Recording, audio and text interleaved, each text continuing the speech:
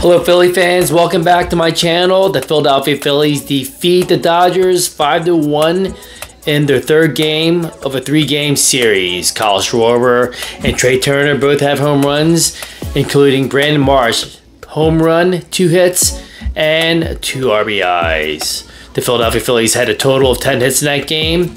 Aaron Nola pitches 6 innings, allows 4 hits, and has 9 strikeouts.